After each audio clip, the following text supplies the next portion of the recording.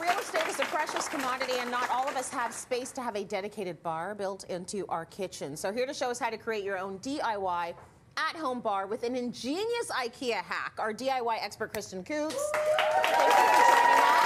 you for having me. I love how you are pregnant but creating a bar for us, so thank you so much. I'm counting down. That's what this is. It's anticipation. Beautiful before and after. So it's all about the bar cart. You know, you've gone from a bar cart to something that is actually a beautiful furniture piece in your home.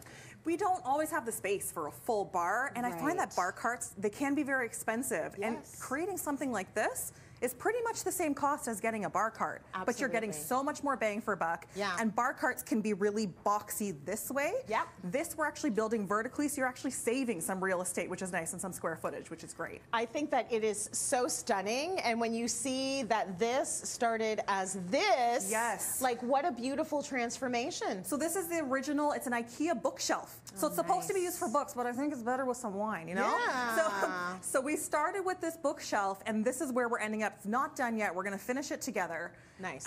But what I started by doing was painting it. So I did a couple of coats of primer. So use a foam roller so you don't get any of those brush marks or anything like that. Yeah. A couple of coats of primer and then a couple of coats of paint.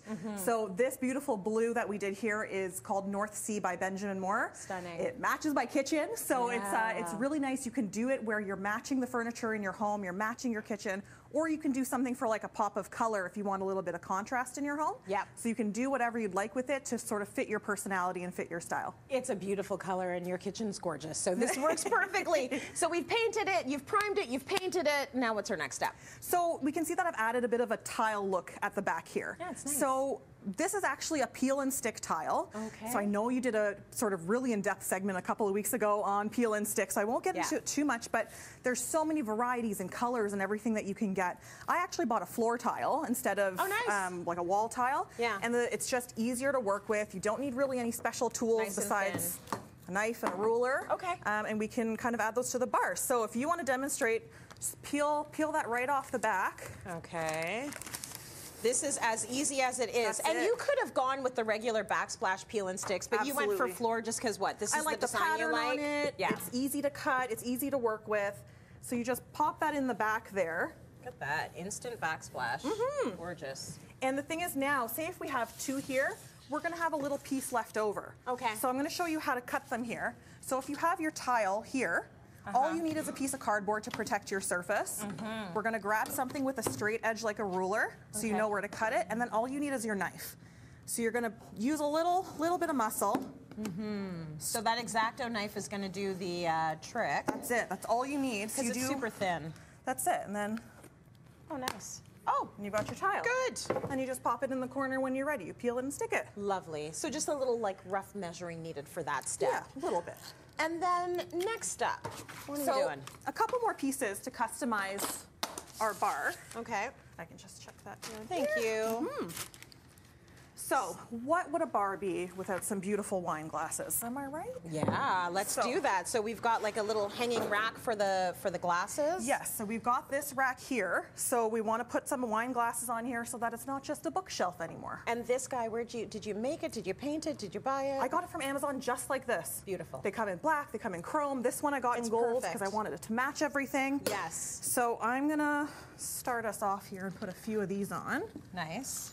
If you want to. Do you want me to hold it at all? Or are you good? She's got it. She does this stuff all the time. Look at that. Very nice. So this is, we also learned from Victoria Tonelli earlier, you get your good glasses and you hang them in your beautiful wine rack that was created by you. Almost. Almost. It's in. It's fine. Yeah. There we go. Beautiful. And then the last thing I did to customize this bar is the hardware, the handles. Yes. So again, you can see the original handles here on the bookshelf. Just a little knob over there. Yeah, and These if you ones want, are pretty. if you want, again, Amazon, they come in different packs. Oh, look what's Look inside, what the goods. Very nice. So what's nice about this is you've got the display area, but then you've also got your hidden storage. Yes. I mean, this has got the good stuff, but if you want to also just shove a whole bunch of stuff in there, you can. You totally can. Yeah. Okay, so should we hang this up? Yeah, let's get this on there. We'll finish And it's got off our the bar. things that we need. So put a bit of an angle to slide it in. Perfect.